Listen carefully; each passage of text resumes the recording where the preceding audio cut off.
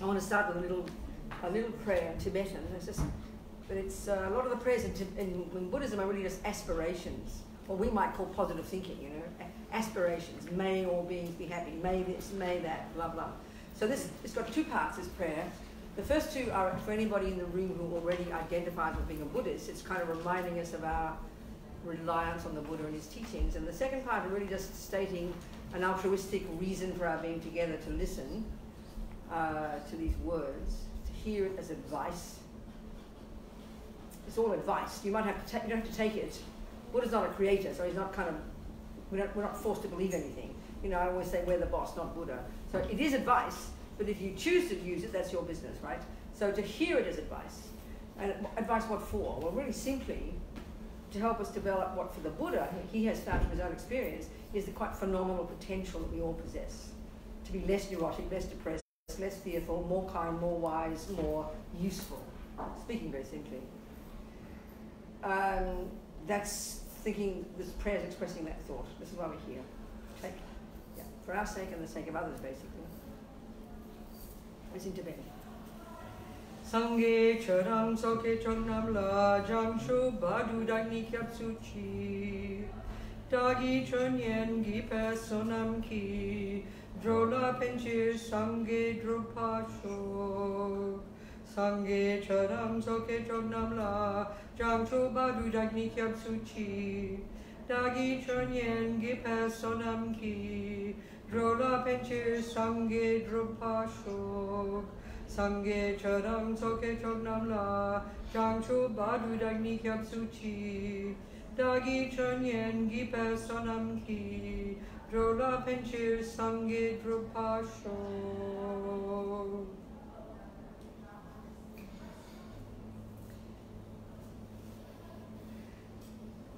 Okay, so this person called Buddha, you know, he lived, you know, as we know, he was an Indian, but often what we don't know especially in our Judeo-Christian culture, us white people basically, you know, we don't know anything about India, nothing about Indian philosophy, nothing about Indian psychology. Therefore, we do not know that there's this astonishing system that existed even before the Buddha. I remember the Dalai Lama fairly recently, and I always quote this, saying it was these amazing Indians more than 3,000 years ago were the ones who began the investigation into the nature of self. So Buddha came out of an incredible tradition, you know, these great thinkers, yogis, brilliant philosophers, and then diverged in his own direction, in particular in relation to his own findings about the nature of self. And then, of course, because he's not a creator, and he doesn't assert a creator, there's no concept like that in Buddhism, therefore, you know, there's no punishment and reward, which is how, of course, we hear religion. It's all kind of, you know, punishment and reward. And we think of karma as like a big stick someone used to beat you. But I mean, if there's no creator, there's no punishment and there's no reward, because there's no punisher and no rewarder. So really to hear the Buddha's teachings is not that easy for us, because we bring that whole model with us. And, you know, and don't blame your Jewish mother or your Catholic mother, because the Buddha would say this dualistic view of good, bad, punishment, reward, guilt, and all this nonsense is very much a function of ego deep in our bones, you know. So anyway, the advice of the Buddha, you could say that one way of presenting the whole of Buddhism, it really is a system of ethics.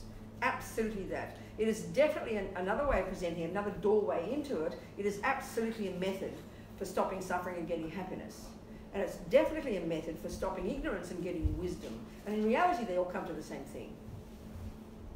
So we mightn't be so excited about getting wisdom, but we all know we want happiness. Not sure about ethics, but we all want happiness and don't want suffering. So let's look at it from that perspective, you know, because all of these have to come together. And I think one of the points very interesting about our culture, you know, these days, I mean, all these amazing conversations that Dalai Lama and many of the great Tibetan Buddhist yogis and scholars have been having with the best brains in the West, which is the basis of a lot of the findings now, as we know. You know, for example, neuroplasticity is coming from these amazing conversations these last 30 years by, you know, seeing that even thinking about compassion can reconfigure the brain, you know, which is fantastic that we now, 2,500 years later, are proving Buddha's point that you're not stuck with the mind you're born with, which is really marvelous, you know. So, okay, so that, but one of the interesting points, we hear a lot about science and physics and, you know, and we look into the teachings about emptiness, and we're saying that we're beginning to see this with science. But still there's one major point that's very interesting. You know, you think about wisdom. We can think of genius people in our culture who are brilliant scientists, brilliant mathematicians, brilliant IT people, but they still go home and beat up their husband. So it's meant to be funny. You didn't laugh. You know? People sound like a comedian. But anyway, the point is, we don't think of wisdom anything to do with, you can be completely neurotic, but because you're wise, we kind of forgive you. But for the Buddha, wisdom and ethics and virtue completely come together. You couldn't possibly have one without the other. So it's a really interesting kind of wisdom, you know. But don't think of it as holy wisdom. It's very on the ground, very, very practical. So what is the essence of really what the Buddhist point is? It's about the mind, you know, and that's often a surprise to us. When we think of spiritual, we think of a soul or a spirit. But he doesn't posit such a thing like that. He uses the word mind. He uses the word consciousness. And what he means by that is what we would, you know, it's covering. These words are used in Buddhism to cover the entire spectrum of our inner being. Anything from thoughts to feelings, emotions, unconscious, subconscious, instinct, intuition, this entire spectrum of what goes on inside us. This is what Buddha refers to as our mind or our consciousness. These words are used virtually synonymously. So he would say that our mind has these much more subtle levels of cognition that don't depend upon a brain. And that's, of course, why we think it's mystical. But this is what the Buddha and the Hindus before him, they're the ones who invented this technique that the world vaguely knows now as mindfulness meditation. They're the genius who created this. These brilliant thinkers and scholars who are this technique is actually a psychological skill, using our modern words, that enables you to completely subdue the grosser level of the crazy conceptual thoughts and all the crazy sensory consciousness, which is all we're familiar with. And it enables you to completely go beyond that to access this more subtle level of your own mind, this subtle level of cognition. It's like accessing the microscope of your mind. And of course it sounds abstract to us, because we do not, in our modern psychology, in our modern neuroscience, we do not posit anything remotely like that, because we think about the brain. We only talk about the brain. Well, these days we're into more things. It's marvelous. But fundamental point for the Buddha, again coming from these Indians before him, mind has this more subtle level. And in the long term, to accomplish the goal of ridding, Buddha's fundamental point is that the stuff in us that we call fears and anger and jealousy, depression, anxiety, low self-esteem, all this stuff, this stuff, these simple words, and what we call in more modern psychology, psychosis and neuroses and all this. This stuff, as far as Buddha's concerned, this is the crucial point. This is the fundamental point that is unique in the Buddhist approach. He has found from his own direct experience, from his own hard work, doing this job at a subtle level of his own mind, that this stuff is not at the core of our being. This stuff is adventitious. This stuff is not integral to who we are. Now, this is very hard to hear if we just take our psychological models, you know. I mean, some of you might be a therapist, and I come to you and I say, please give me methods to get rid of all ego, all fears, all neuroses, all jealousy, all depression, all the time, not just random. You will really think I'm seriously mentally ill. And I'm quite serious, because we don't have anything remotely, we don't posit any possibility like that, which of course is why we call it religion. And as soon as it's religion, you can say what you like and do what you like and believe what you like. And that's kind of insulting. I mean, the rigor and clarity and depth of analysis that we know we need to employ just to make a cake, forget about being a physicist, is exactly what we need to do to be one of these yogis, to use clarity and rigor and understand and unpack and unravel this mind of ours in the way the Indians did and the thousands of years that the Buddhists have been doing, and the people are doing right now, up in the mountains or in the forests, right this minute, not just spacing out being hippy-trippy, but unpacking and unraveling the contents of their mind in order to discover this astonishing potential. That's the meaning of the word nirvana, you know. It's not some place like heaven, or some place you go where you've given up samsara, where you're allowed to have sex and drugs. You've got to go to some boring old place called nirvana, all these cliched views we have. They're states of mind, you know. Samsara is a state of mind that's been caught up in these neuroses, believing this is who I really am. And nirvana is also, speaking simply, is when you've cut the rubbish, you've cut the nonsense, and you have freed yourself from it, quite literally. This is what Buddha's saying psychologically is what the potential of all us beings are. So that's quite intense. That's quite radical. Speaking psychologically, quite radical, you know. So let's look at that. Let's look at it. So the way to understand this, of course, is to look at the Buddhist model of the mind. It's extremely, I mean, if you read some of the texts, the commentaries, coming right back to the time of the Buddha, coming previously back before that from the Indians, the Hindus, you know, the commentaries on the mind, the internal process, not the brain, the internal process. You ask these dudes back then where their brain was, they would not have a clue. They've never heard of such a thing, but they know their mind, baby. And this is not a cliche, it's literally true, because the Buddha would assert that your consciousness, your cognitive process, is not itself the brain. This is why he can assert subtler levels. One needs to look into this seriously, because it's quite a shock to us, because of our assumptions. But it's very rigorous in all the literature. It's astonishing. It's remarkable, actually. And I'm sure modern scientists will be delighted to study it. Except they have to posit the possibility, I'm not talking about the brain. So, you know, and it's like insulting it to think it's just, you close your eyes and cross your fingers and some magical thing happens, which is one of the cliche views we have about meditation. Not like that at all. So, okay, if we look at the Buddhist model of mind, coming from these Indians, you know, there's one way of presenting it is you study the epistemological model of the mind, which is so utterly fascinating, the way the mind functions. And then you have the psychological model, which we're going to go into. But just before we do that, I want to just touch upon one point in the epistemological model, which really points to one of the powerful ways that Buddha's talking. I have to stand up now. Excuse me. So, in the epistemological model, we learn about how we have sensory consciousness and how we have mental consciousness. So Lama Yeshe, one of my teachers, says in our culture, we make the body the boss. It's true. We determine virtually most of our experiences of happiness and suffering based upon the sensory experiences. We give huge more power than they are worth to the senses, according to the Buddhist view. This is a really telling point I want to make. I mean, something that's, let me just say, you know, this cup. I wouldn't say this, but let's just pretend I would. If you see me, if my eyes are open and I turn here and I look at this object, I'd say, oh wow, what a pretty cup.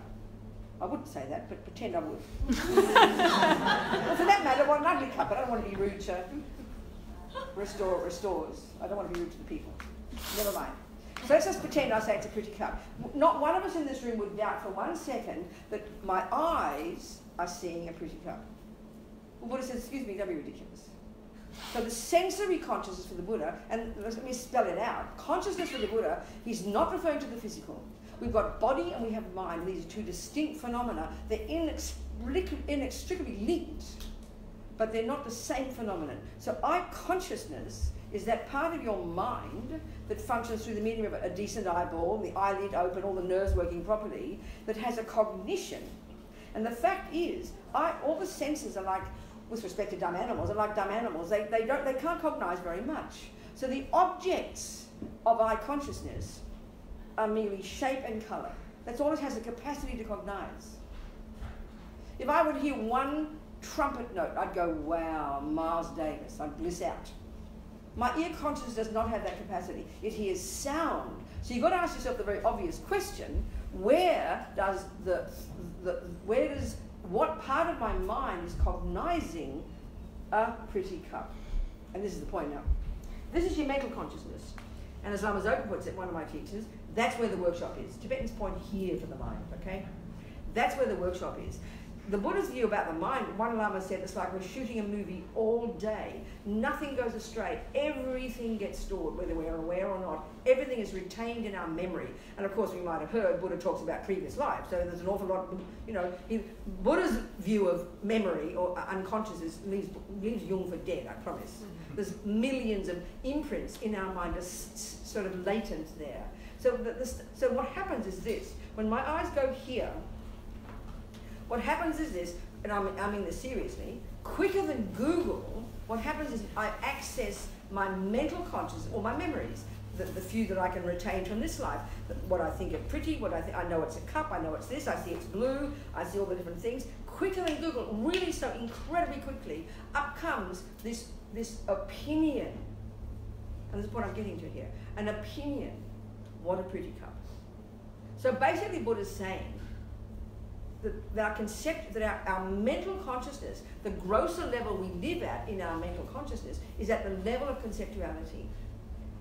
And we're going to go into this. We have subtle levels of mental consciousness, and we can only access those when we have very serious meditation, where we go beyond the grosser level and access these more subtle levels of our mind, which we finally need to do to unpack and unravel the nonsense to achieve this goal that Buddha says is natural and everyone can do.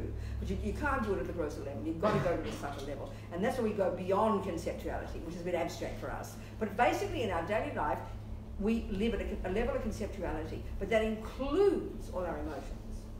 So I'm going to go into this. So we live at a level of conceptuality, which means everything in our mind, everything we say and think and do throughout the day is a bunch of opinions. Now there's a big surprise to us, because we might agree that it's an opinion, but you know, if I say, oh, I can't stand Americans, I don't think it's an opinion. I think it's truth. You know my point? Whatever comes out of our mouth, and this is the way Buddha says we suffer mightily, and we can see this when people are fundamentalists in their viewpoints. It's a viewpoint, you know. Pink people, blue people, this one, that one. We all walk around with our intense opinions, viewpoints about things, but because we have a very strong grasp on them, we're very attached to our views, we never think for 1 second it's a viewpoint. We think it's an opinion, and we think we're right. And this is not just a few fundamentalists. Buddha says this is what being samsaric means. So we run around with these layers upon, Buddha says, layers upon layers upon layers upon layers of opinions about things. So now, if we look into the Buddhist model of the mental consciousness, forget the sensory now, we're going to see we have 3 categories of states of mind. There's no fourth. And this is deceptively simple. We don't talk like that in modern psychology. We've got the first lot we've got are like the fear-based, ego-based, ridiculous, neurotic, distorted, delusional, disturbing, misconceptions, wrong conceptual stories, ridiculous states of mind that have no basis in reality, and this is a curious way to talk about, and we'll go into these. Then we have the second category of states of mind, which are valid, reasonable. They're also opinions, but they're valid opinions. They're in sync with reality. And this is very much the wisdom approach in Buddhism, and it's massive. So what are some of those? So the first lot, what are some of those? Anger, attachment, jealousy, ego grasping, depression, anxiety, you name it. Stuff we're intimately familiar with, that we in our culture, psychologically and our neuroscientific models, assume are who we really are at the core of our being. We give equal status to these as normal parts of a normal person, and we give them equal status along with the next category of states of mind, which the Buddha would call the positive states of mind, these simplistic labels. What are they? Love, empathy, intelligence, compassion, kindness, forgiveness, generosity. We know these states of mind. We know both lots. And we know just intuitively we know the first lot are miserable and the second lot are nice. Whether they're inside you or whether you're on the receiving end. We kind of know this, but we give equal status to all of them. So like I said, if you're a therapist and I said, please give me methods to get rid of all the first lot, you think I'm ridiculous. In fact, it's true. We are so used to thinking a normal person has some anger, some jealousy, some kindness, some love. Hopefully more of the second lot. We kind of cross our fingers. But there's no view in our psychology or no view in our neuroscience that suggests that this first stuff are not at the core of our being and we can get rid of. It really is quite hard to conceptualize that. When we first hear it, we try to imagine a person who has no fear, no anger, no annoyance, no irritation, no frustration, no attachment, no jealousy. They just sound like a boring person. Do you understand? So we so take them for granted. And it sounds then, and then we hear, you know, and then because we conflate those along with the good ones, this is where we get into our love and compassion, love and attachment, we so conflate those two as, you know, we conflate them, see them as the same. That when we hear, but as Lama Zopa says, when we hear that Buddha says, sorry guys, you can't get happy until you give up attachment, we'll go, oh, I've got to give up my heart, I've got to give up my happiness. No, our conceptions about it are wrong. So to even hear clearly what Buddha means, the Buddhist psychological model, which we don't tend to do, is really not that easy, because his view is quite radically different. Quite radically different. So let's try and describe the difference from the Buddhist perspective, okay? So let's take attachment and anger, these two, attachment and love. So in the first lot, the neurotic ones, and he would have, you know, I joke about us white Jews, and the Jews aren't really white. You came back from the Arabs, didn't you? Didn't you? Aren't the Jews and the Arabs same family? Talk to me, people. Anyway, nobody's going to talk to me. All right, don't. But I mean, it's true. Except now that if you're European Jew, you're more white, isn't it? Like, I'm trying to be kind of communicative, you don't laugh or boo at me or anything. So I just have to be brave enough to say what I want and never mind the response. Okay. Excuse me. There's a comedian in England in the 1980s. If you're old like me, or if you're English, there's a comedian called Ronnie Corbett. Anybody heard of him? Yes. Okay. When I lived in London in the 80s, the number of people, even the taxi driver from 100 yards away, oh my God, I thought you were Ronnie Corbett, they said. Never mind. So anyway, where was I? Love and attachment. Okay. So in the first category of states of mind, Buddha articulates 84,000 distinct mental illnesses, or as they politely call them in Sanskrit, klesha, which we politely translate as what's the word? Afflictions in English, which is an absurd word. Who uses afflictions? Nobody. But a very excellent term would be, it's mental problems and mental illness. So really, I'm not suck. We're all, as long as we have any attachment, any anger, any depression, any low self-esteem, etc., then we are mentally ill. And it's quite an excellent term. I think he would have liked it. We use all the Greek words, you know, like neurosis. He would have liked neurosis. Psychology, all our fancy words are Greek, you know, because they're the ones we go back to, not the Indians. So anyway, the first lot are the neurotic ones, the deluded ones. And there's very specific kind of definition. These are states of mind that are deeply disturbing. The very having of them, we are deeply disturbed. And they have a very specific function, and this is where the opinion business comes in. They have a very specific function of being delusional. So we know, and this is an excellent word in English, Buddha would have liked this, that we know if someone accuses us of being delusional, they're accusing us of not being in touch with reality. And that's really quite seriously in the whole wisdom teachings is exactly how Buddha's talking. That to the degree that we have any of these neuroses, and I'm going to go into them, a particular attachment, that we are not in touch with reality. It's a very excellent way of putting it. So, the key factor, the key function of this first category, the unhappy ones, they're all these 84,000. Luckily, he narrows them down to 3. It's quite handy. So these 3, as you know, if you've read Buddhist literature, he calls them the 3 poisons. But you know, maybe a more modern phrase would be the 3 toxic emotions. So there's 3 of these, and there's a hierarchical relationship between them. The root one is really this whole business of self, ego. There's this very deeply ingrained, deeply instinctive, fear-based, neurotic, mistaken sense of self, Buddha's saying. It's primordially deep, and it's in the nature of fear. On the basis of this, effectively, the main cause of our suffering in day-to-day life is this one called attachment, which is such a shock to us because we use it in a positive way, you know, our definition of that word. That's not good. And then on the basis of attachment, not getting what it wants, then that's the third one is called aversion. So we can understand even this attachment and aversion. These words are so cute, you know. They're not like they're not like our psychology, but they're very profound in the way Buddha described them. So when we begin to understand attachment and aversion, we are really on track with understanding Buddha, and we're really therefore on track, if you're a Buddhist, in being a Buddhist, seriously a Buddhist.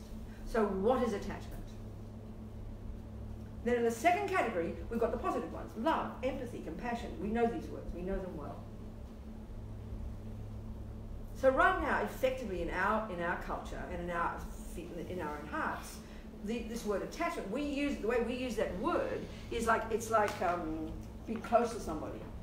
She's got much attachment to her family.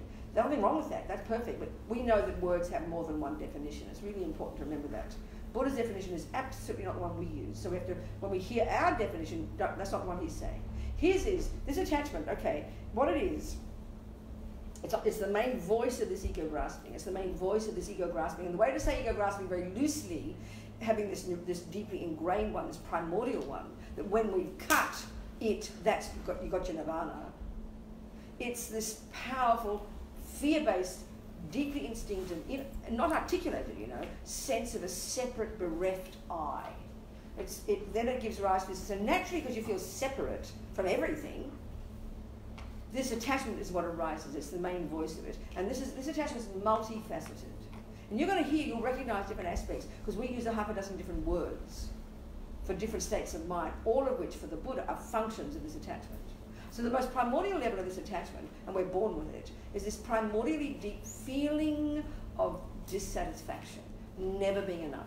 No matter what I get, not enough. What I do, not enough. What I achieve, not enough. How much my boyfriend tells me he loves me, not enough. No matter how much I achieve, not enough. How much weight I lose, not enough. How much I change this, not enough. I mean, hear it. It's like the glass half full. This is the energy, the most primordial, energetic level of attachment. And the Buddha says we come programmed into this life with it. And it's so primordial, we don't question whether it's valid. We just assume it's true. We just assume we're not enough. So of course if you're not enough, what are you going to do? You're going to hanker up to something out there. So why would it be out there? Because the second you wake up, you open your eyes, until the second you go to sleep, where is all our attention paid? Out there. Where life is. That's life. I'm this little lonely person here, and life is out there. That's what attachment's job is. So the next level of attachment is this hankering, this emotional hunger for something out there, such that when I get it, it'll fill up the gaping hole. It'll make me satisfied. It'll bring me satisfaction. And this too is all these levels of it. They're all the function of attachment. They're aspects of attachment. It's this primordially deep inside us, way beyond intellectual. Your mother doesn't teach you this. So the next function of attachment, of course, then is what you think of the thing, the cake, the person, the handbag, the job, the event, the whatever it might be. Attachment is limitless in its capacity to find something. Then the utter belief is, that this belief that when I get it, it'll make me happy, also does the other job of over-exaggerating its deliciousness. It's especially when it comes to the person. Over-exaggerates the function of that person to make me happy. And then comes this massive expectation, and that's control freak. This massive manipulating and controlling to get the object, the person, and then the demand, the assumption that I will get happy, and when it's a person, that it's their job to make me happy. And this is all just deeply ingrained. We don't articulate it this way, It catches us by enormous surprise. So to unpack and unravel and identify this is really what practice is. And it takes time, So then, the millisecond this attachment doesn't get what it wants. Because essentially one brutal way of putting what attachment is this panic-stricken junkie in here that only wants the nice things. And of course, the nice things means, and it sounds brutal, but if you don't want to think of yourself this way, think of people you really know who are mean and selfish and self-centered. You see exactly this. So luckily, our saving grace is our love and our empathy and compassion and patience and kindness. The less of this, the more little vampire we'd be. No question. But when you see people who are outrageously self-centered, it's because they can't access their love and their compassion and their kindness. Aren't we fortunate? The fact that we're even in this room, even thinking about these things, is unbelievably fortunate.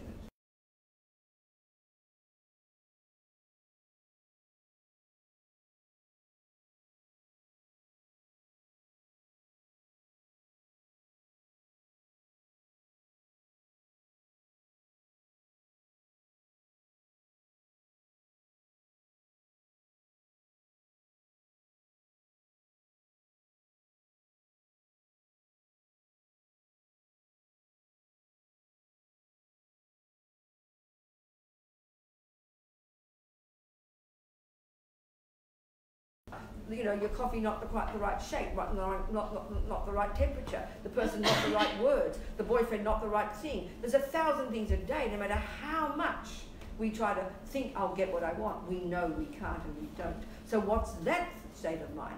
That's called aversion. It's like this panic attack that arises when attachment doesn't get what it wants. So there's a whole spectrum of that as well. And the obvious volatile level of aversion is called anger. You can see it, a person shouting and yelling, oh, she's just angry. Well, they're having a panic attack, basically. They're having a mental breakdown because their attachment didn't get what it wants. It sounds very brutal, and especially when it comes to things like justice and people suffering at the hands of brutal people, this sounds too shocking for words. Well, we won't go there yet. Just think of ordinary day-to-day life. We don't need to be raped and murdered to have feel neurotic all day. This is the workings of this stuff at ever deeper levels. So attachment, ego grasping, which gives rise to attachment, which gives rise to aversion. So then there's this aversion has this whole spectrum. The most obvious volatile response would be what's called anger. Then you've got the mild aversion, and these are the killer because we don't notice these. We don't pay attention to these. Annoyance, irritated, upset, frustrated. 1,000 times a day you're going to say that. But we don't pay attention, you know. We think it doesn't matter. But the Buddha's view is there's nothing we experience that goes astray. It doesn't go in one ear and out the other. We don't remember it, but it all gets stored here. It gets packed. We program ourselves with this stuff. So no wonder even just by the end of one day we're feeling anxious. We don't remember what to deal with. We forget it. So Buddha's key thing, even without forgetting your nirvana, forget that long term, just having some semblance of awareness of what the hell is going on inside this mind of ours. With a little bit of awareness, you know, using this practical skill that we call vaguely mindfulness, but there's so many methods of it made up these days, all these bells and whistles. But basically it's a concentration technique to focus your mind. Even some semblance of this in the morning, a little bit every day, forget about nirvana. This will, for stepping out of your head for a few minutes every morning, you get into the habit of doing this, such that in the daytime, you're not just noticing the car, the boyfriend, the thing, and the food, you're also beginning to pay attention to the stuff raging on in here. We never pay attention until, this is my big point, we never pay attention to this stuff until it's roaring out the mouth. So when you're angry, you realise something's going wrong. Oh, I'm angry, what will I do about it? Well, it's a bit late, isn't it? It's a bit like, you know, really seriously, that's a bit like, you know, I use a dumb analogy, but it's kind of tasty. It's a bit like you're driving at 100 miles an hour and you notice your wheels are falling off. And you've never heard of mechanics. You've never heard of wheels wobbling and you pay attention to there. We have no idea what's going on in our car because we don't pay attention. And you only pay attention when the disaster happens. That's kind of insane, right? We pay attention to our bodies, our houses, our cars, everything, but not our mind. And this is not some cliche. This is deadly true. We wait until dramas happen. But it's just too late. So can you imagine even some semblance of understanding of what the hell is happening in here and dealing with it before it builds up, because stuff builds up, you know, by even the end of one day. This is so practical. This is such practical stuff. We probably do this to some degree anyway. This is really what Buddha's on about. Very simply. Get past all the labels of meditation and monks and nuns and this stuff. It's just practical, down to earth, becoming familiar with your own mind and learning to take control and own it, and know that you can change it. It's not set in stone. And what level of mind are we talking about? Your concepts. So the trouble is, when you wait till the vomiting out the mouth, it's a bit late. It's a bit late to notice that that's a series of concepts, but it comes along with that massive emotion as well. And that's another way of putting this is, because we give such power to our bodies, we only notice what's going on in our mind when our body's involved. When you're shouting and yelling, isn't it? Or the other spectrum, you've got anger, the volatile level, irritated, annoyed, frustrated, upset, and the internalized level of aversion, despair and depression. So you either wait till you can't get out of bed one morning because you're now inert with depression to notice you've got some problem, or you want to kill somebody. I mean, these are both just simply too late. All Buddha's saying is we can learn to become familiar well before the disasters happen. That's the interesting, simple, down-to-earth, practical point. Don't make it holy, don't make it mystical, you know. It is just practical psychology. Because the Buddha's saying everything that goes on in our mind plays a role. Every single tiny thing in our mind. This is the business of karma. The simple meaning of karma is, it's the word action. And mental action is the key point, intention. So our mind is doing, even Western psychology says we've got 1,000 thoughts a second. Buddha completely agrees. We don't pay attention to the mind until the body's involved, until it's emotion. And then we give all that power to emotion. But that's just the tip of the iceberg. We've got to go more deep inside. And it's not mystical. It just takes time, that's all. It just takes time. So then we can begin to distinguish between, let's say, the one of attachment and love. When it's raw attachment, you become familiar with that. But it's like I'm in love with somebody, you know. This is where the difficulty is. Whether it's your baby, whether it's your beloved friend, or whether it's your boyfriend, whatever, this is where it is really hard to try and see the difference. So because attachment is such a default mode for all of us, unless you're a highly evolved being, you're going to have it. And it's going to be a while before it goes. Don't hold your breath, you know, seriously. But love, we all know, we're very familiar. So how does Buddha define love? Well, you know, it's the start, it's the basic. The basic definition of it is the delight in someone else's happiness, or the thought, may you be happy. That's love. It's empathetic. It's altruistic necessarily. Compassion is the flip side. You see suffering, may you not have it.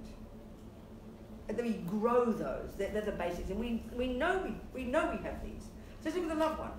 You know, you have to have a man here. Well, I could have a girl these days, or we can be anything. But these days we can be very flexible, can't we?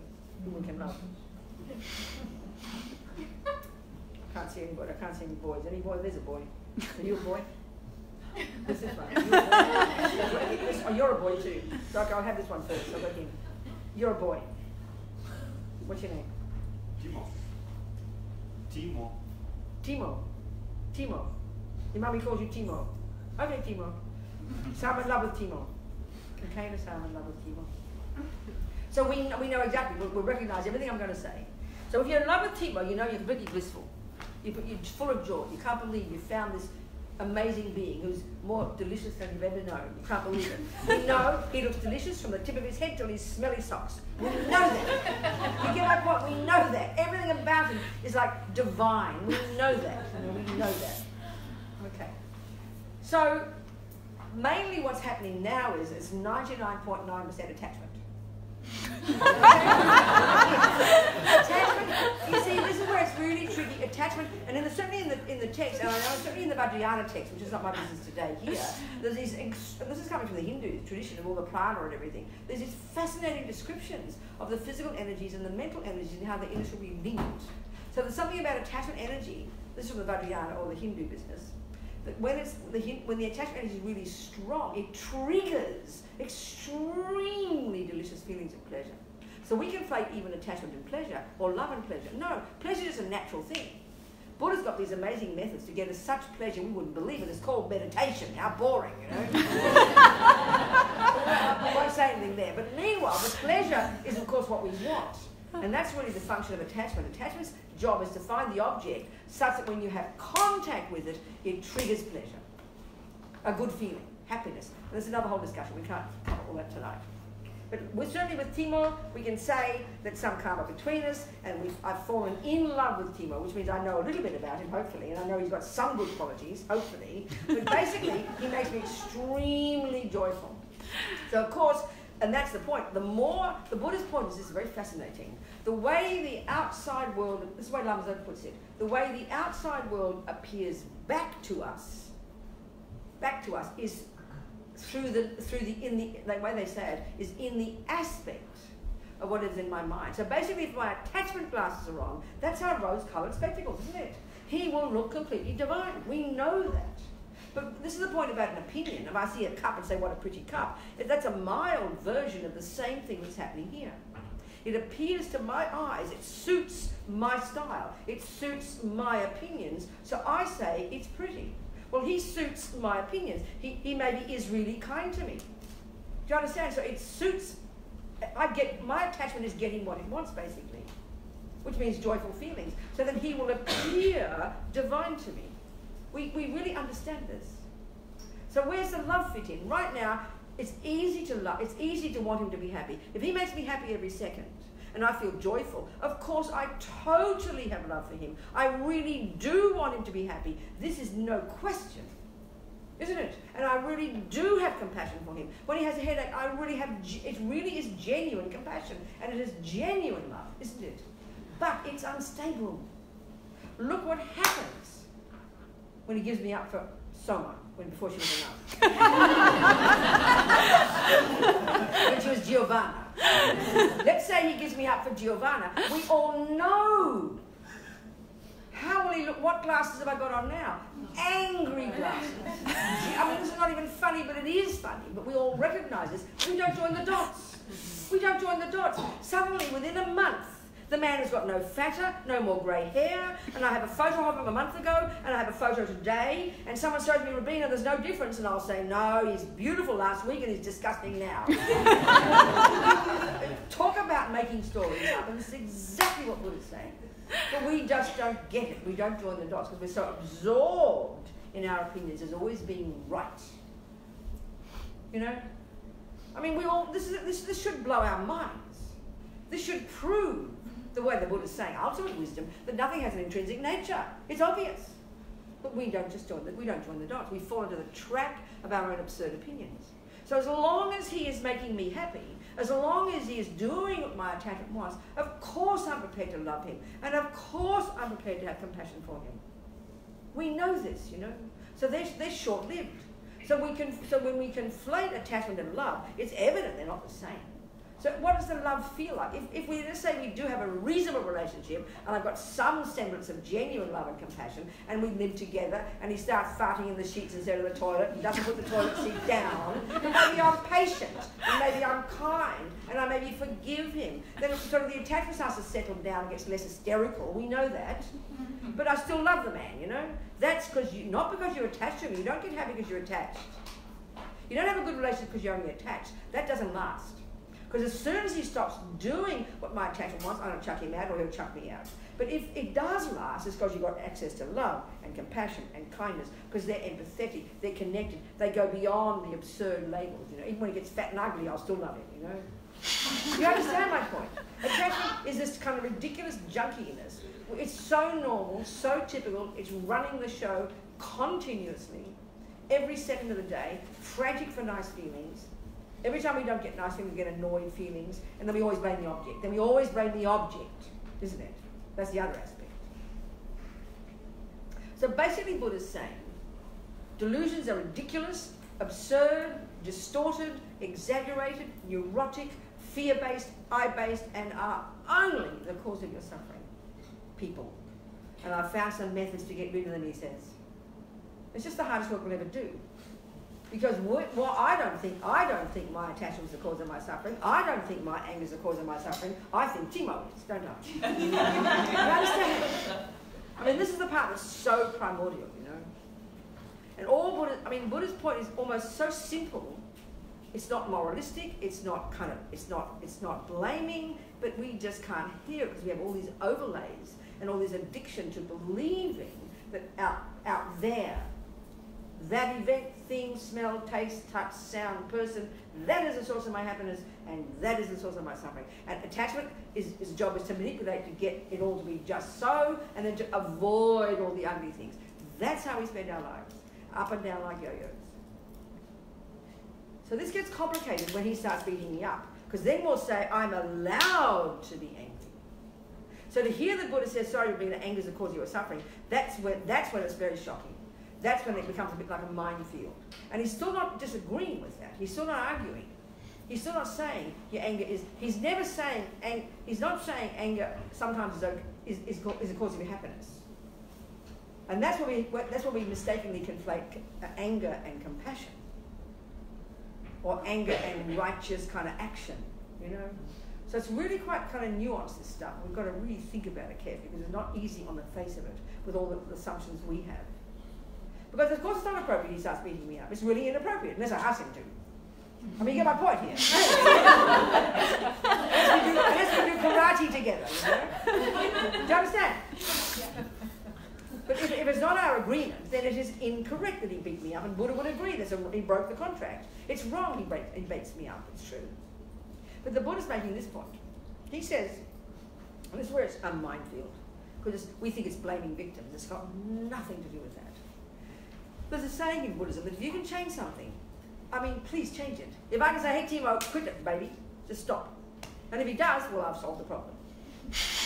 But what if he doesn't? And we know 99% of the time when bad things happen, as much as we wish they'd change, we know we can't change them. We know this. So we've got to say, well, what's the answer here? But already this advice is for a really reasonable, stable, self-respectful person. If we look at the rest of the universe, we're mostly, you know, when we're in the victim mode, that's when we can do nothing. That's when we're paralyzed. That's when we become victims. That's when we become bullied, where people abuse and beat and harm. I mean, look at the universe. Look at what people do to each other. There's no question that's monstrous. It's monstrous. So we're talking here about a person with some semblance of self-respect. I mean, if people come to me with their problems, I don't give a lecture about, you know, all that, you know, you should change your anger. No. If a person's still in the victim mode, I'll give them a hug and tell them to go tell them, you know what, fuck off, you know. And we punch him right back, baby. Get some strength here. It's the worst cliched misconception of Buddhism is you've got to be this kind of passive kind of pathetic person who sits there like a wimp, you know. It's so monstrous to think that. When you see these Theravada monks and nuns walk slowly up and down the street, you can be forgiven for thinking that. That's meant to be funny too.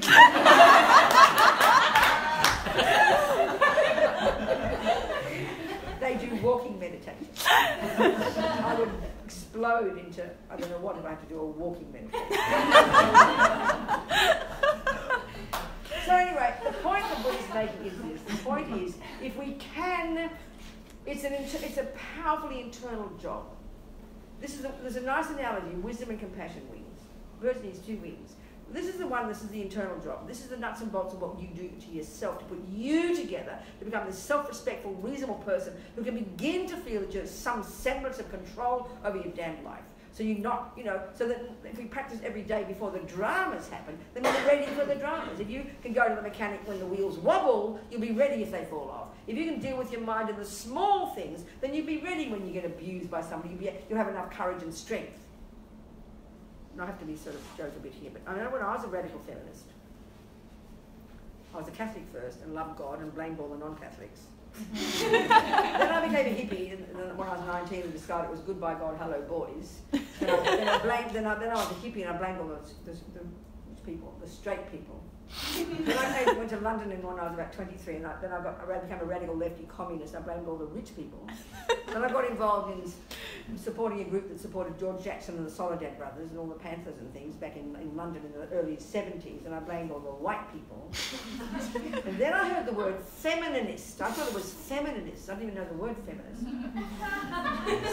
And I became one of them. And then I heard radical feminist.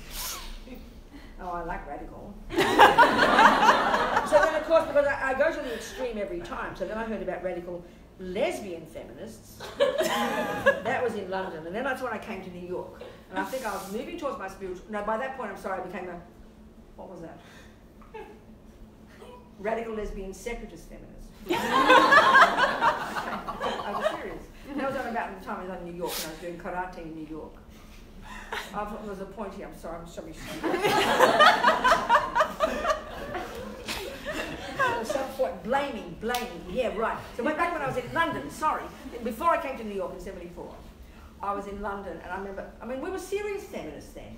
I don't know what's happened to the Me Too people, but we thought the men were stupid, but we decided we'd go and beat them up. So every time my policy, and I'm serious here, I don't know why people don't do it now. Please listen to me, I'm being serious. Now you're laughing. But I'm being very serious here. When we were radical feminists, we were doing karate and everything, we made a decision that if any man said anything on the street, you'd walk up to him and you'd punch him and you'd shout at him and you'd abuse him. And I did. Every time. And every poor man was... I'm sorry, I like men now, it's all right. But any man was completely embarrassed. I'd abuse him, I'd punch him between the legs or in his face or whatever. And I made a strong political statement. Do you understand my point? Why don't women do that now? So just blame the silly men and get them to change. We've got to become strong. Don't misunderstand my point here. Anyway, it was very funny though. One time, one fellow in London hit me back.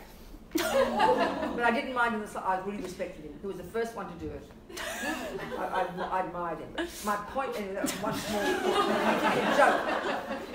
I don't necessarily say to do that now, but I wonder why women in the Me Too movement don't have to become strong instead of always blaming the man. Blame the man, they're ridiculous. But become strong and beat them up. Are we communicating or not here? Do you think I'm just being silly? You come to the wrong class. I come to the wrong class, baby. Please hear my point, okay? Anyway, back to Buddhism now, okay? What was it? There's more ways to skin a cat. That's what my grandmother told me. There's various ways. With compassion, you see, you can do it. So anyway, okay, become strong. The point, what I think I'm getting at here is, in a way, it doesn't appear like it, but the Buddha's view is enabling us to become unbelievably powerful and confident people. And I think I'm serious in saying that. I really think I'm serious in saying that. If we are in the victim mode, which is typical, then every time the smallest thing happens, we're overwhelmed. So naturally, when the biggest things happen, we're completely paralyzed. So all Buddha's trying to tell us is, you know what, people? You have unbelievable potential to have unbelievable control over your body, speech, and mind. And by lessening attachment, lessening anger, lessening fears, lessening depression, how do you think you become more content, more self-confidence, more courageous, more fulfilled, less harmed by others? Surely is that not what we want, you know? But when we hear it in the Buddhist way, coming from Asia and Tibet, it sounds not like that. I know, it's a very interesting point I'm trying to make, I think. But where we're so addicted to always believing, you know, and we even say in our culture, I'm allowed to be angry. I'm allowed to be jealous. The Buddha's really simple point is, it won't do you any good. I mean, there's a really extreme example here I'll tell you, and I find these extreme examples always very powerful ones. You know, someone mentioned before about working with people in prison. I was based in California since '94, and I remember I was editing our Buddhist magazine, and I got a letter from a young Mexican American who told me he'd been in gangs since he's 11, in prison since he's 12, and in 3 life sentences from the time he was 16. And he read a Buddhist book and got our magazine name, so he wrote. And he wanted a Buddhist book. So I sent it. So within a year, I had like 40 people writing, you know. So this project's still going now. I stopped running it in 2009. So it was very powerful for me to work with people in prisons, in these shitholes, excuse me. I'm allowed to complain. I'm an American, okay? I've got a passport in 2006. Do you know that 5%, do you know that 5%, America has, this in the United States, has 5% of the world population. But it's got 25% of the prison population. I'm sure you know that. That's kind of shocking, isn't it? Yeah. And don't let me go on about prisons anyway. Unbelievable. So, working with people in prison, from my perspective of being a Buddhist, I mean, before that, when I was working with the radical lefties and kill the pigs and all that, and you know, when I was a business before, here I am 45 years later working in the same prisons in California, but this time bringing the Buddhist tools. But not because to make them more peaceful. It's not the point. It's to make them accountable, to make people self-reliant, to make people self-confident. I'm not trying to make people, of course I'm trying to make people peaceful, but peaceful means in charge of your life. Peaceful means not attached, not angry, not neurotic, not fearful, not ego-grasping, not panicking. That's what peaceful means. You can be busy and speedy and be peaceful. We have a cliche view that peaceful means slow and quiet and kind of wimpy. Not at all. It's not like that. It's not like that. It's being strong in confidence, self-confidence, courage, clarity, and strength. They are qualities of a valid person. So why I found so moving working with my friends in prison, Latino gangsters, my black friends, my poor white southern friends, like Kentucky boy in Kentucky. I've never met a rich person on death row, believe me. So my friend on death row, you know, Mitch, he's not a psycho. He's with his friend Leaf. There were guns, there were drugs in the 1980s. Someone died, so he's on death row. No money, poor mummy, daddy, working class, you know, poor southern mummy, daddy, nothing, no money, nothing. So 30 years later, done all his appeals, he's ready for his, I'm ready for that electric jolt, Robina. So in those years, I don't have the money, I don't have lawyers, but I can help that man deal with his own reality, understand his own mind, come to terms with his reality. If he could change it, fantastic. If I could give him a key, let him out, fantastic. But meanwhile, seeing as I can't, and these prisoners, they know they cannot change it. But what if you can't change it? What do you do instead? You change your mind. It's practical, not moralistic, not passive, not victim. This is the point. He's a happy guy, you know. He's done all his appeals. Kind lawyers, as long as they could do all these kind people, offer their service, all these free lawyers around the world, in this country, offering their services to kind people, but they can't catch up. The number of people, you know, die in prison, going crazy. He's ready for his electric jolt. Very wonderful man. Another story I read years ago, I only read this woman. A hippie in Florida, nice white lady, with white children, white husband, hippies in the 70s. And they're hitching in Florida, and she gets picked up by 2 guys. They got stopped by the police. The guys killed the police and blamed the hippies. So they're on death row in Florida. You're a cop killer, you're a monster, you're evil. Her 3 children, their 3 children were given to her parents. The parents got killed in a car accident, the children lost into the system. I mean, you can't imagine the nightmare. Her husband executed. They're completely innocent hippies, you know. And she said, and this is what I'm saying here now, I think she did yoga and stuff. She wasn't a Buddhist. She said, at some point, I realized I couldn't change anything, but they couldn't take my mind from me. This is all Buddha's saying. Not be a wimp, not be passive, not put up with idiots. No, change your mind. Which means change your concepts, which means change your opinions about things. So she had the astonishing intelligence and the will to do this. And she said, I decided, I'm not a prisoner, I'm a monk. I'm not in a cell, I'm in a cave. I mean, we love reading about these things. We're so moved by this courage. Can you only conceive of the courage? And I would call it emotional intelligence. I mean, look at the stuff that people blame us for. Nothing like that. And look at the pain we can't go with for years.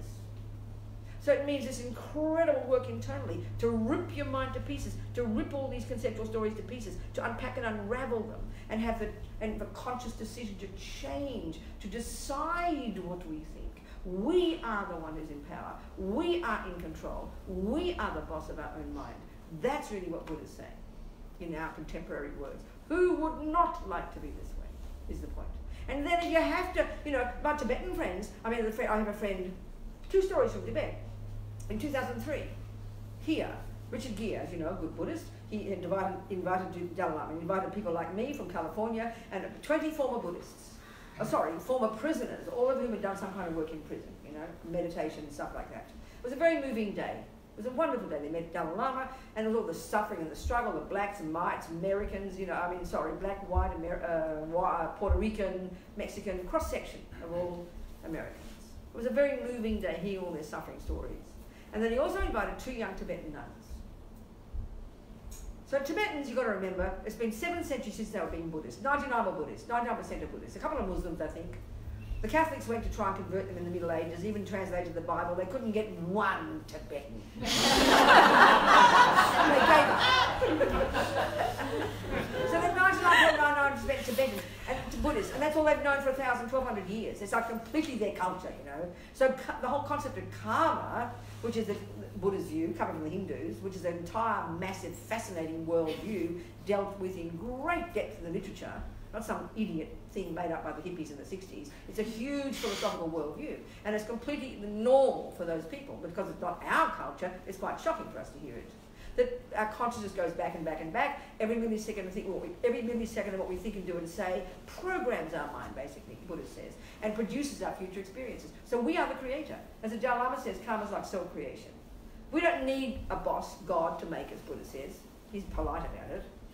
We create ourselves, life after life. It's a pretty cosmic, amazing concept if we can hear the details of it. It's very fascinating. So what this brings is incredible accountability. That's why Tibetans never had much anger. Dalai Lama said he's very sad that more and more these days Tibetans are getting angry. And you listen to the philosophy of anger. It's how it fits our culture. How dare you do that to me? I don't deserve it. And I mean, it's because we have a view that Mummy made us in her womb, and we didn't ask to get born, and it's not my fault, and I didn't ask to get born, and of course you're going to get angry. But the Buddhist view is there wouldn't be anger if you had the view of karma. This is very serious. I mean, there's not much time to talk about it. What time do you have to finish? 8:45. Oh, another whole hour. Just as well I talk fast, isn't it? Anyway, the Tibetans are very fascinating. This is really the philosophy they've had for all this time. And it's in their bones, like it's in our bones that Mummy, Daddy made us, our mind is the brain, etc., etc. It's a very different philosophical model. So anyway, these young nuns were interviewed. They were telling their story to all the Americans. And there were tears. They'd been tortured, sexually abused for a couple of years, you know. And they weren't angry, and they were quiet, and there were tears coming. And one of them said, very quietly, at the end, and of course, we had compassion for our torturers, because we knew we'd harmed them in the past. Remember, this is their philosophical view. Not shocking to them. It's real for them, you know. And of course, and because we know that they will suffer unbearably in the future, Because the Buddha is saying basically all the positive actions we do program our mind that produce happiness. All the negative actions we do program our mind and produce suffering. It's just a natural law, Buddha says. No one runs it. It's not nobody judging, no one rewarding. It's very, very different views. Very fascinating view. Anyway, the other example was my friend Jigdrol, another Tibetan. And this is what's interesting, you see, because we think, well, you think you did harm them before, then you deserve it. Why the hell should I have compassion for you? No. The Buddha says have compassion for everybody. We're all in the same boat. Suffering and causing suffering. Being happy and causing happiness. And we just go circle life after life, keep returning it like broken records, until we do something about it. So this other story, my friend Jigdrol, this is like 30 years ago. He was he's one of the first there's this first mini uprising in Tibet in '87. And all the young monks and nuns were the ones who were the radicals. They're the ones demonstrating, So when we hear demonstration, we hear anger, don't we? Of course we do. But they don't have anger. It's very curious. So anyway, they were all demonstrating. Then he got arrested. It was since '59. It was the first time it was really uprising. And the Chinese communists slammed down on him, arrested. There were many killings and people arrested, blah, blah. He got arrested. He got tortured. He got released. He demonstrated again. Then his friend had his head blown off. Then he thought he'd better escape to Nepal. And then I met him there. And then he was telling me about all this. And since that time, his mummy had died, or daddy had died, brother died, whatever. And he was sad, again, tears. And I said to him casually, I said, Jigdrol, do you ever get angry? And he laughed casually and said, angry, Robina, what for? It's our own fault. Now those words are too shocking for us, This really needs unpacking, this concept for us. Because the Buddhist view is whatever arises in your life, you created, babe. All the happiness, every second of your happiness. We have this hubris, we take the good for granted and we deserve more of that one, but we don't deserve suffering. I mean, this is so natural for all of us. And it's very shocking. There's no time to go into this. This takes years to process, actually, to make it part of your practice. But for these people, it's natural. But they were demonstrating. So when you know something is right or wrong, they know the reasons for it, but they're going to get out there and get their damn country back, please, because it's not correct that Chinese have taken it. So it's very interesting for us. We don't think this way, What was my main point there? I've really lost the plot a bit. So attachment and love, okay? Go back to these two. Attachment is this bottomless, deeply primordial hunger. So I don't feel I've got enough. And it's an assumption, and it's an assumption that I must get what I want. And it's an assumption that I deserve happiness and don't deserve suffering. This is quite shocking, actually, to think that we should think of anything else. But the Buddhist view is we create the causes, We have to create the causes somehow. So this love, though, we confuse it with attachment because we just don't think this way. So love is a delight that he be happy. It sees him separately. It sees him out there, and I connect with him. I have empathy for him. I understand his mind. I want him to be happy, and I'll even want to make him happy. I have compassion for him. I want to help his suffering. And attachment is a totally self-centered, neurotic state of mind, I-based, fear-based, panic-stricken based.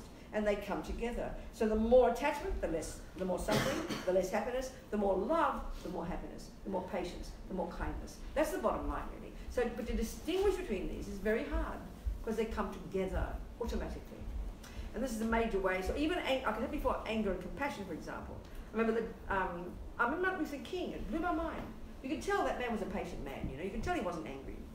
He had this extraordinary personality, And he said, nothing wrong. It's good to find fault. Look at the racism. Look at the injustice. Look at the suffering. But then you say, what can I do to help? That's compassion. That's not anger. That's compassion. Action is compassion, actually. But if it's just anger, it's impotent, it's raging, it's out of control, you're berserk, you've got no common sense, you go and cry. You realise that the you don't, and it's not only based on attachment, and it's not only based on anger, it's based on wishing to make things better. That's what's powerful. That's what's amazing. But we have to distinguish between these because they all come together like a big soup, And that can only come from contemplating, knowing your own mind well, going inside, doing a bit of focus, Okay, are we communicating here with you? And I think you ask me questions now.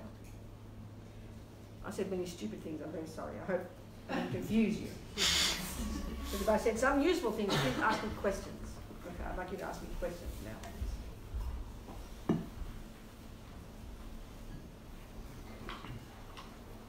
here. Yep. Hi. Yes. My name is Alejandra, and thank you for being here. Okay.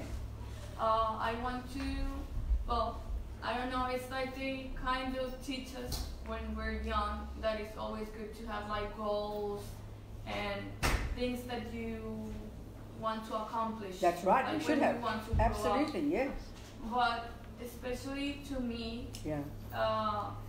Those goals and thoughts of expecting things in certain way generate somehow anxiousness. That's right. And then that's right. What you're talking about. Exactly. Attachment. All the fears that come in. That's right. That's right. So, darling, the point is that there's the valid aspiration. I would like to do, okay, put it this way, in a simple way. When it's attachment mostly, it's neurotic and fearful and exactly like you're saying, we get so much anxiety, we can't cope. And because we hold on to it, we expect it, it's set in stone, it's very rigid, and we're always judging ourselves according to whether we've achieved it. But if there's like a valid basis for your decision, like to be a wiser, kinder, more compassionate person, then you can become a multimillionaire. I don't care if you can help people. You know, but it's really hard to see the difference between a valid, reasonable motivation for doing something, having a career, excuse me, burping, helping other people, you know, whether you're mummy with 7 children or whether you want to become a finance person, if it's not much attachment and if it's mainly to become a better person, more wise, more kind, more useful, then you can be a benefit to the world. It's fantastic. But we've got to distinguish between these two in us. We've got to watch it like a hawk every second. It's not easy to see the difference. Do you see what I'm saying theoretically? You can't know the difference until we work on our mind. It's very difficult. Because it's a very specific kind of Buddhist way of saying it. Do you understand my point? Yeah. Thank you. So a simple way of putting it is, you know, okay, if you want to have an aspiration to go and make as many guns as possible, to kill as many people as possible, not that one. I mean, try to do things that are useful to others, helpful to others. That's common sense. We all feel that in our hearts, you know. Even if it's making toilet paper, you can still do it nicely and be kind to your workers. And do you understand my point? Mm-hmm. But to do something that's useful, you don't have to go off and be like Mother Teresa. You can be simple and humble and help but be something that's more based on love and compassion and kindness and generosity than on anger and attachment and attachment. It's sort of obvious. If you think of those states of mind as neurotic and I-based, then things we do based on those will destroy us and not help others. The other stuff is be of benefit to ourselves as well as others. Does that make sense? Yeah. Yes. Hi, I'm Maya. I have a question. So you're talking about that attachment is basically grasping, right? Like it's got a strong grasping. All the neuroses have a very strong, frantic, grasping quality. Exactly. So can you talk a little bit about the art of letting go? It takes time and it's practice. Sometimes, you know, like with Timo, let's say I'm wanting to go to I want to watch one movie. It's just something as simple as this. Don't wait for major life-changing decisions. Keep it start with the small stuff. So let's say I want to watch one movie and he wants to watch another. This is a tiny example. You agree? Do you agree? So I'm stuck on mine, right? I've got attached to my movie. So how do I let go of it? One example is, let's watch your movie, Timo. Practice kindness. Do the opposite. There's a million different ways to see it. But that's one tiny example. I mean, attachment is I-based and love and affection is other-based. But it's even then really hard to see because if you're attached to him loving you, you will let him have his way every time. And that's not cool either.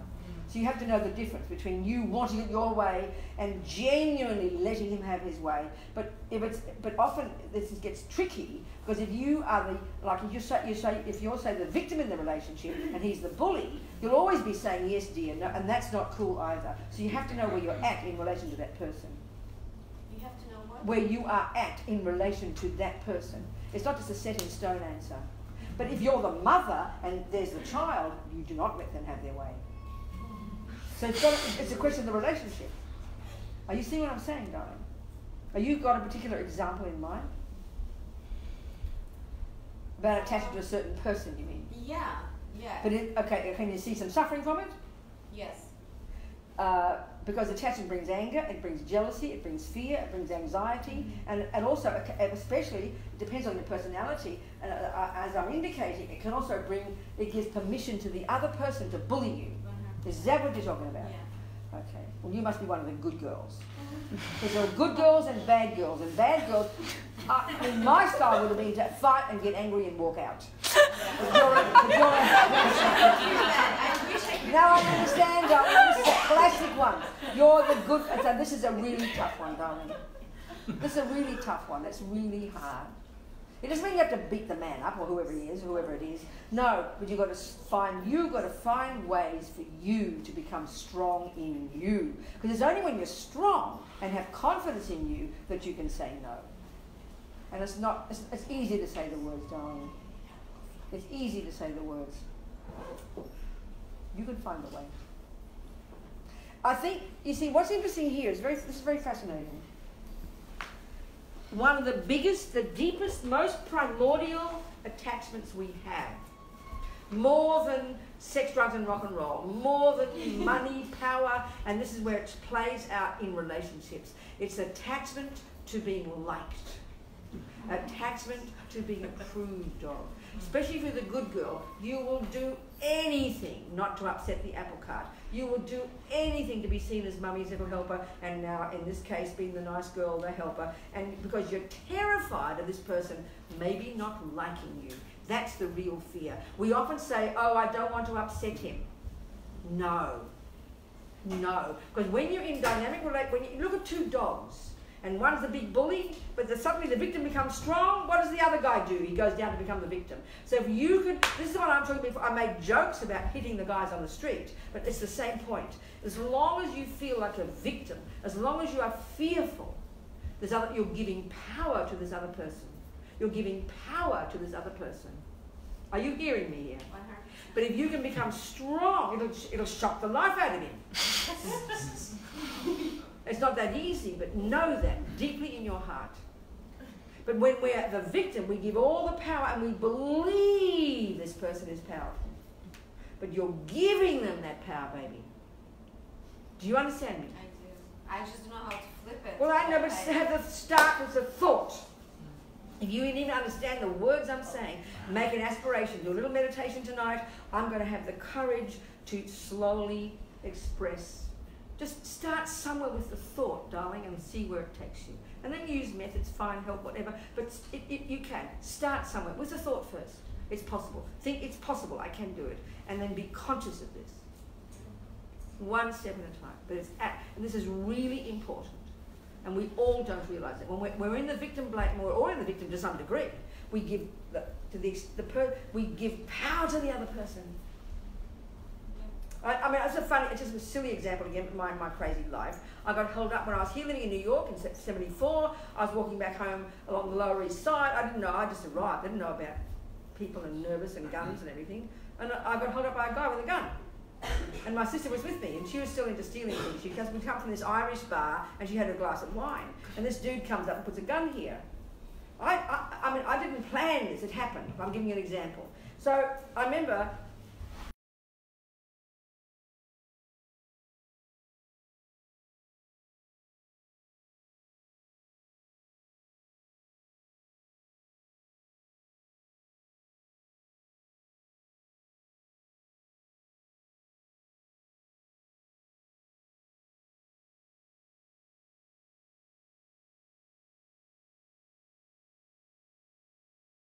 And he had a gun.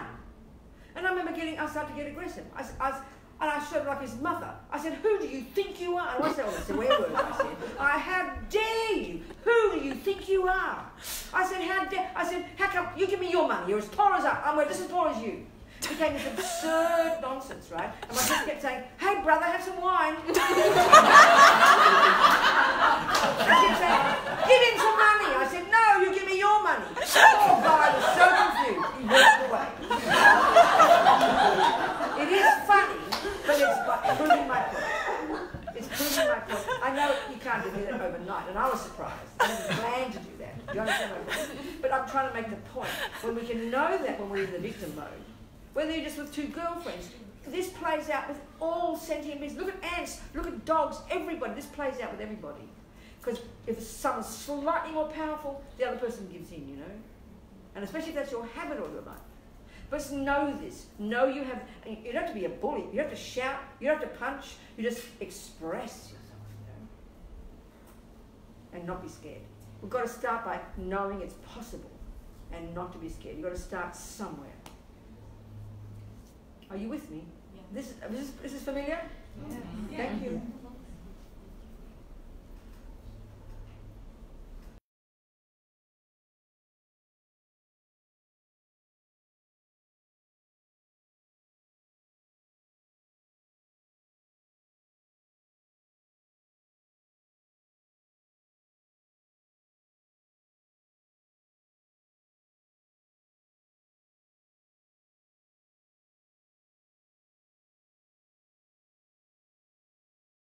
Forgive me, men, I'm not being against men here. Please understand me.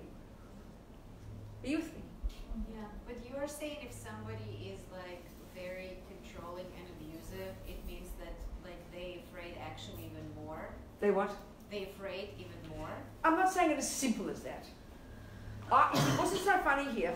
I had many siblings. There were 6 girls and a boy, and I was the bully. I was like the bully in the family. So I understand men. I understand bullies. I don't mean it like that, men. I'm so sorry. But I understand bullies. I know when I gave a talk to a bunch of men who were in San Quentin for beating up their wives and their girlfriends. The typical classic story. I remember because I was sympathising with them. They were all little wimpy little boys in tears, you know. I mean, men are human with little wimpy little tears, but they happen to be bigger and stronger and got... Never mind, I won't say anymore. It's like there's this karma between us. This classic one of this little small person giving power to the big person.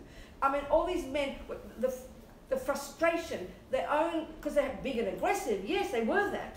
So when you're feeling frustrated and angry, and you happen to have anger, you lash out. Yes, you do. And all I know is as a bully, there was nothing I remember one particular girl who was a real victim. I wanted to rip her eyes out. Please try and understand me. Are we communicating here? Yes. I understand bullies. I was aggressive and I could not stand victims. I'd be so abusive, you know. So I understand that. But as soon as any person was strong with me, I was never there. I wasn't a bully. No way. No way, darling.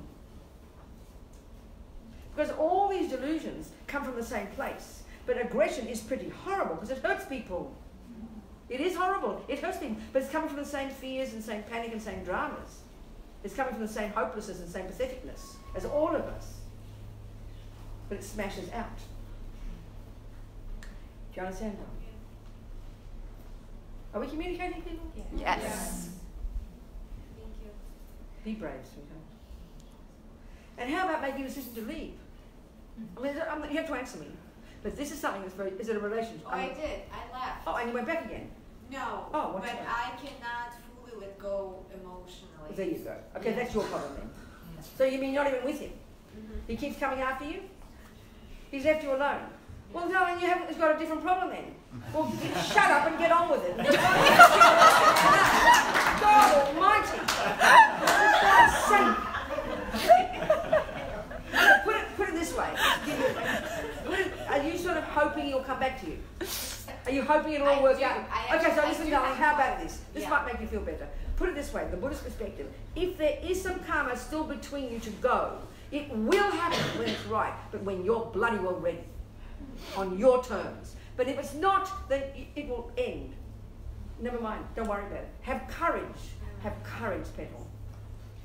Another simple way to put it, there's plenty more nice other guys out there, so tell them to bugger off.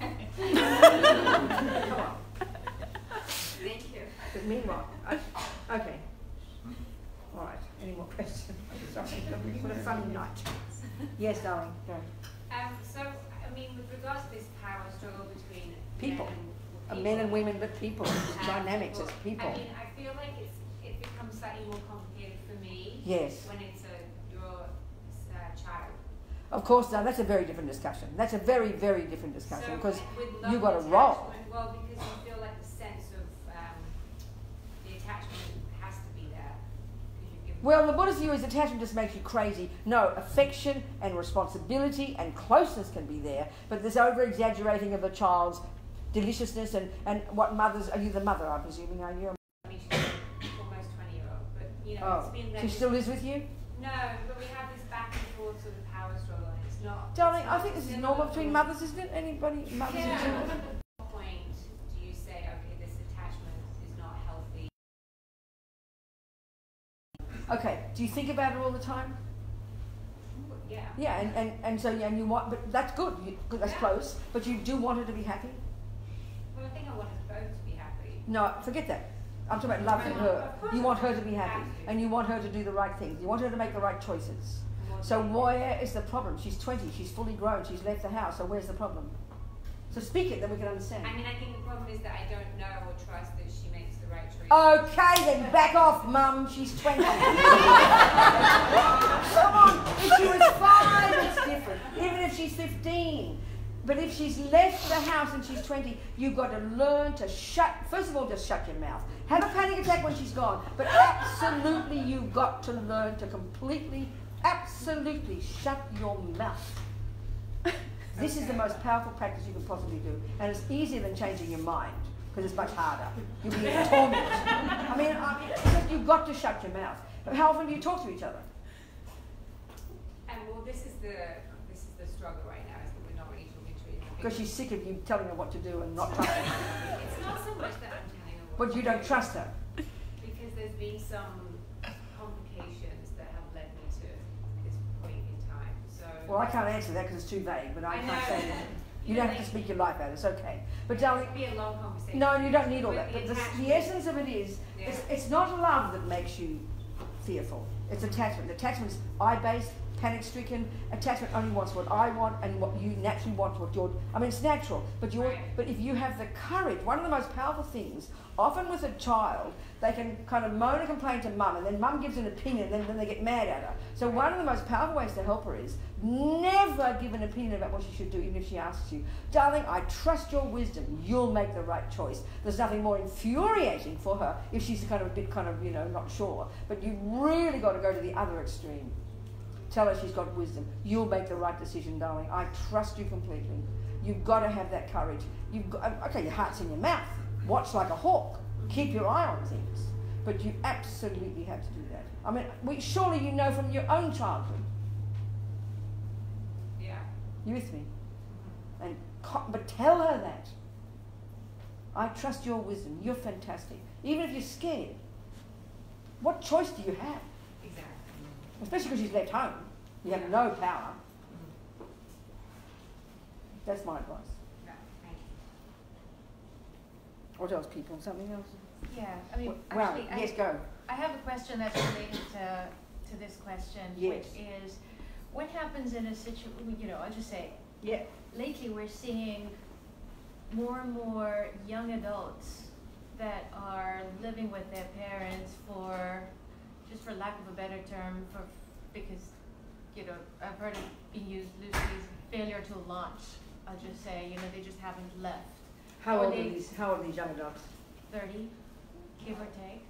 And This is common now, you're saying? It it's used to be common before, pretty common but now it's sort of like, are you implying because the rent is too high, or because they've not got together their life together, basically? Which one is it? It's hard to figure that out. I mean, it's just, and I think that somewhere along the way that there's also a comfort that they find in being at home. But is there an agreement the mother and the father are happy that they're home? No. Well then what, so are you one of these people? I mean, it's just theoretical, I can't answer. Yeah, well, so the situation is that my sister struggles with this a lot. So her daughter is 30 and still stays, her boy still stays at home. Her son, yes. Do they have a job? No. Well then they have to throw him out. Is he mentally ill? No. Well then they have to throw him out. It's very simple. It's very simple. I mean, it's really very simple. You either accept that he's there and love him and treat him like your boy, like, mummies do until they're 97, because mummies will always see their boy even when they're 97, or for their child's sake, if they're not completely crazy, okay, darling, got a 6 months notice. Does he pay rent? No. Well, this is beyond disgraceful. They deserve everything they get, those parents. It's very simple, isn't it? Yeah. I mean, it's outrageous. Yeah. This is exact. Parents can be so manipulative. Parents are pathetic. Yeah. It's true, isn't it? So the dimension to this that makes it a little complicated is that this child is starting to go on a spiritual journey. I don't give a damn in hell and go his own living and be on a spiritual journey. So some make it so precious, you're on a spiritual journey, earn their own keep, they can be spiritual. Thank you. Spiritual journey. And they're all the more capable of getting a job. Excuse me, this is shocking. I can't believe it. Mothers are pathetic.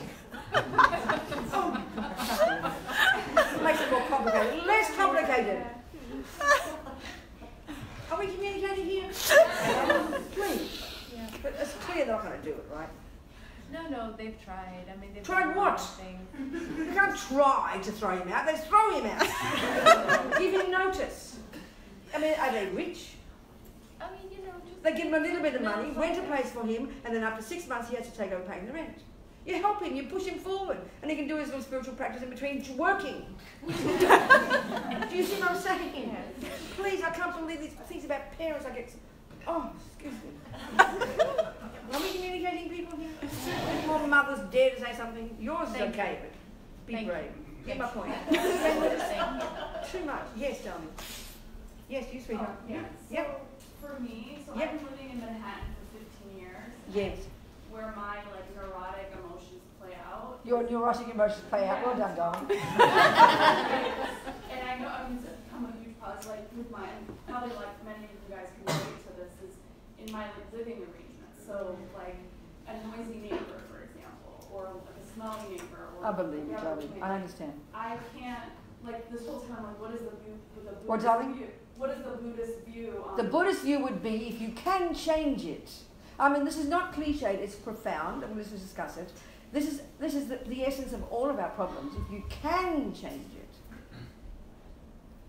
change it. But if you can't, so have you tried to have it changed? Have you tried Well, do it? that's the thing. It's where is the line between healthy problem solving? No, sorry, you're not. Just not. I mean, what do you mean problem solving? Well, what do you mean? You might in a effective way communicate with somebody, right? Well, that's what you got to do. That's part of your job. If you But got it's this. where's the line between that and you're now being controlled by your desire to control? No, don't get too caught up. Just help them stop their noise. Help them clean their house. So you have got solved the problem. It's better to solve it more peacefully and kindly, that they know that you respect them, than to bully them. That's clear. No. But have you tried that yet? But have you tried that? They don't realize how angry I am. Have you tried that yet? Yeah, I have. Well, yeah. Well, no, I don't think you have. No, darling. What, sweetheart? My new roommate. I love her. She's wonderful. So she's the one who's the problem. Right. Well, I see. No, wait a minute, darling. Let's just get clear here. Wait, stop.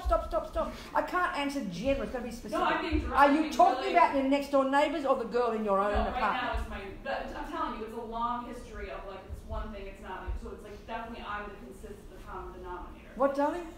I'm the common denominator. So it's people who come and live in your house. No, in the past it's been a neighbor, but now it's a Okay, well, so then there's some karma you've got to have people annoy you. So obviously it's a practice for you to give up your anger. It's an easy way to put it. That's what yeah. Well, that's clear. But then it's hard work, isn't it, darling? It's very. That's right. Yeah. But what about your one who's living with you? Can you get her to change her behaviour? I don't know. Have you tried? Have you asked her? I did try. Yeah. But have you tried nicely? I tried nicely, but And she doesn't it's change. The not having control. She doesn't where change. I go, No, darling, you're saying too many things. She doesn't change, is what you're saying. no, Have you not tried? So far, no. How would you like her to be that she isn't? Well, right now, her towels smell.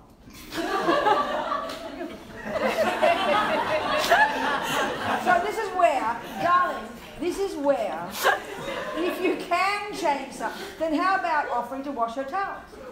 I would do that. Well, then do it. Okay. Help her. You see, the point is, darling, as you're just pointing out beautifully, if you have got a tendency to be angry, and I do understand, that's my second name, you'll always find something else. Right. So, by doing what? Reinterpreting your neighbour.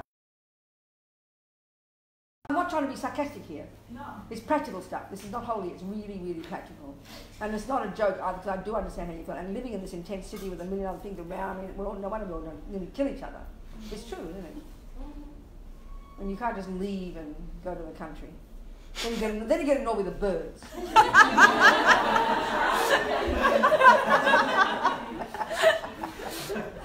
But we're communicating a little bit, right? So do a bit of both. Try and find a way to You know, and then from this though, try and don't. I mean, if you can be kind, do you like the girl who lives with you? Yeah. You like her, and she likes you. Yes. Well, then just offer to do the laundry. Offer to do the laundry, and I'll wash your shoes, darling. And then she might, you know, just you make. And, I mean, there's nothing wrong with that. Come on. And try and be happy with what you have got. What do you think? Are we communicating? Mm-hmm. I hope so. Who else? Yes. And yes. Where? Oh, yes. And yes. And where? Yes. And yes. Okay. Yes, you next. Come on. I'm coming back. Yes. I'm Pollock, and I know you talk about this kind of cycle of attachment and aversion, and so when you try and break that initially, there's a lot of pain that comes up, physical pain. Definitely massive. It's the hardest job we'll ever do, darling. So what, I guess, there's two questions, like any general recommendations on how to, the most kind way to process and deal with that pain, and then is there a sort of, and sometimes it becomes overwhelming, do you just say, okay, I'm just going to sit with this attachment and visit it later? No, I mean, it's like everything is like ongoing. If you're trying to learn, you know, run a race, if you're trying to learn to lose weight, if you're trying to learn to play the piano, everything's a learning process. So you've got to first know what it is you're trying to learn, and then you do a little bit every day with patience and humility, and then you look back and you'll be surprised that you've made some progress. Is that quick fix, darling? Sometimes this is forced upon us, like if you're in love with somebody, they cheat on you and they leave you for a younger version, you're thrown in the deep end. And that can be very cathartic experiences. So make the most of those and really try to take care of yourself and really, I mean, if you didn't have attachment, you wouldn't suffer. This is the literal point. So that, and this often happens to us, whereas blind as bats, we wait till the damn thing happens, and then it's a bit late, you know? So just work on it a bit every day. This is why having some simple kind of meditation practice 5 minutes in the morning to set yourself on the right track, to see your mind, check things, just notice what you're thinking, adjust your thinking, give yourself a little lecture every now and again. Simple stuff. I think for me, it was specifically, What, like, darling? I lost my mom very suddenly. Yes. And so for me, there's years where I feel like I'm fine, like I'm not in pain, and then it just hits me With your mum still? out of nowhere. When did Yeah, she so- die?